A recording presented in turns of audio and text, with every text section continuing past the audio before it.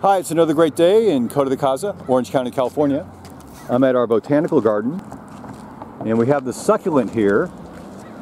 This here is a Senecio vitalis. It comes to us from the Eastern Cape of South Africa.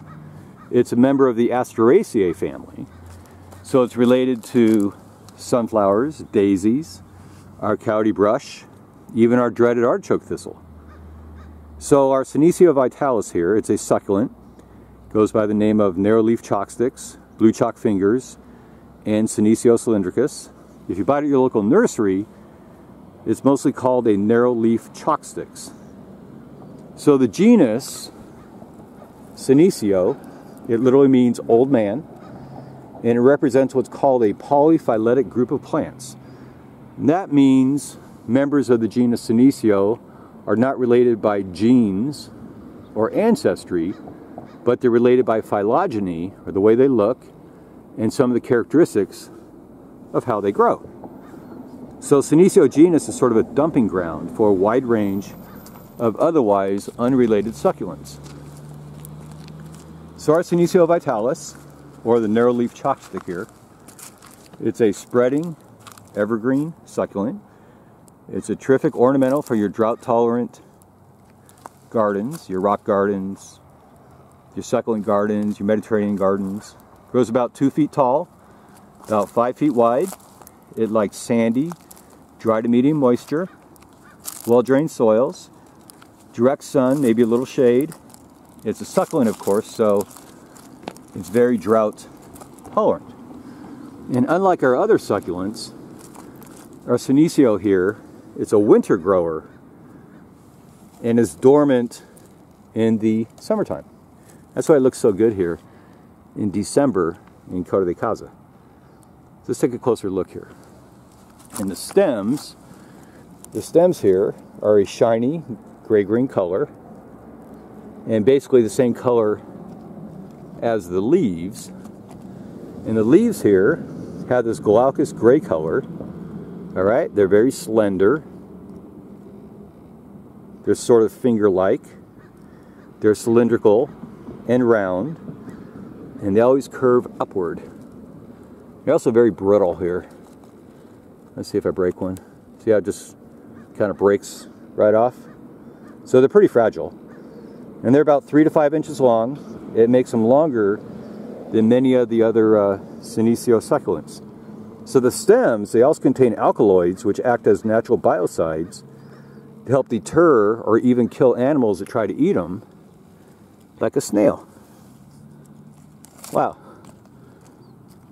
So the stems here, they'll start out erect and upright, but eventually they start to lay down, like this guy, and they become procumbent. And that means they bend to the ground and they spread out. Then at the nodes, they'll send out new roots to create new plants. And that's how you get this super dense layer of pretty green, upright fingers of succulents. All right, so I'm going to show you a real good example over here of what this procumbent thing looks like. Here's another set of our Senecio vitalis. So this guy here, all right, it's his plant here. It lays out a large stem, and the stem then here spreads down and roots itself. This is just way in there. I can't even, can't even move it out. So rooted. And it sends up new growth like this here. Let's get all these fingers here of this big bed of our Senecio vitalis. All right, and then it continues to grow and simply repeat the cycle. So this plant here, it usually flowers in summer and spring, but over here, we're pretty lucky because we have some that are flowering in December. All right, here, look at this one here. See how this is all laying down like this on the ground? And it'll end, and right here at the bottom, it'll start to send out new roots and grow. But up here, are the flowers. All right, and they form on clusters on top of the plant, and they're typically yellow, mostly all the time, but sometimes you might get green or purple or white or even blue. And they cluster what's called coriums. And a corium is a flower cluster where the outer stalks of the flowers are longer than the ones in the center.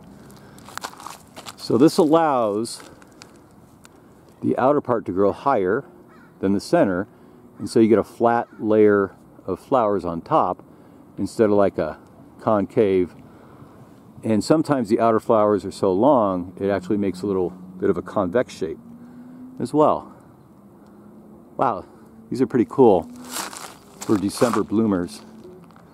Okay, so this is a terrific succulent, finely textured plant, medium height ground cover, provides a great contrast in color to the other plants in your landscape that might be a little more dormant in winter.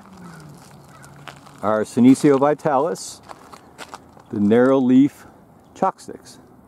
Okay, so I hope you enjoyed that video, and please have a great day. Thanks, bye.